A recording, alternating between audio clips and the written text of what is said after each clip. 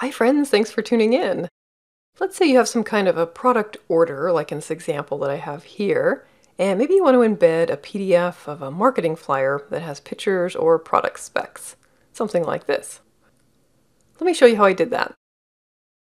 Here in Excel, I have just a basic list of products, and here in additional information, we want to insert that PDF.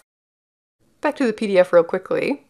This is really simple. I just have 2 pages here with pictures. Let's insert that by coming up to the Insert tab.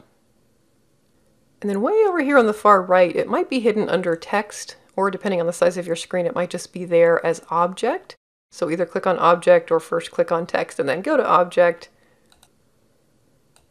And then here in the dialog, you want to choose Adobe Acrobat Document. Say display as icon. If you don't display it as an icon, it'll basically show kind of a screenshot of the first page of your PDF, which could be fine in some cases, but I want to conserve space and just show the icon. And then click OK. This will open up a dialog to browse to the PDF, which I have right here. Open, and there you go.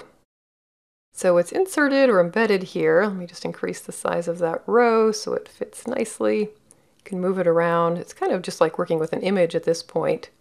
Now let's talk about the naming of that. If you have 5 different PDFs here and they're all named Adobe Acrobat Document, that's not super helpful. So let's right click, come into Acrobat Document Object and Convert, and we'll be able to change the name here.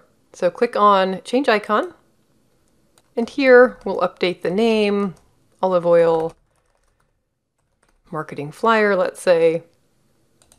OK, OK, and there you go. Now directly from Excel here, you could double click on this to open it up, like we saw before. And that's it. That's how to embed a PDF in an Excel worksheet. If you found this valuable, check out some of the other Excel videos on the channel, and be sure to hit subscribe to get notified when I upload new things. Thanks so much for watching.